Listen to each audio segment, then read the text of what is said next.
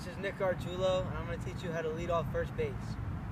So the first thing you want to do is stay on the base and look over to your third base coach, and he'll give you signs, and there'll be a bunch of different gestures, and it's really important to know what they mean so you know what you're doing, you know if your team's bunting, or you know if a steal is on or any type of play. And then after that, you want to look at the pitcher, and once he puts his foot in the rubber, you start taking your lead, and you don't want to cross your feet, and you want to stay aware the whole time. And then you're going to keep your eye on his back foot, the pitcher's back foot the whole time, and whenever he steps off the rubber, you know right to get back to your base and dive to the back corner of it to allow you the most leeway to get back. And when you get up, keep your hand on it and replace it with your foot, and you can just get back up and brush off your dirt.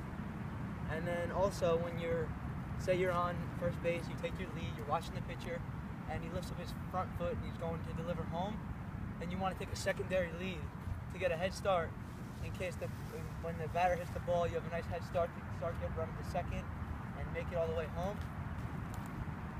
And also, when you're taking your lead, make sure to be focused and always pay attention to everything that's going around you, because you can be looking like a fool on the base paths. And also, you want to be aware of the situation and how many outs there are, to know, because on 2 outs you want to run on everything, anything hit. And then also when you're stealing, you want to pay attention to if he's right-handed, his front leg, as soon as his front leg goes up, you open up with this leg and cross over him and run.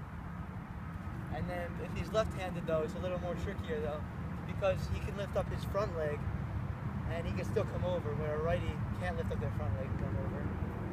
So if it's a left-hander, you have to wait till he starts forward motion to home plate. This is an example.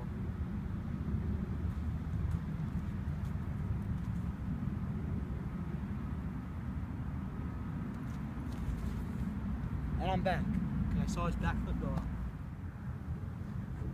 However, when the pitcher's lefty, it's a little more difficult because you have to wait.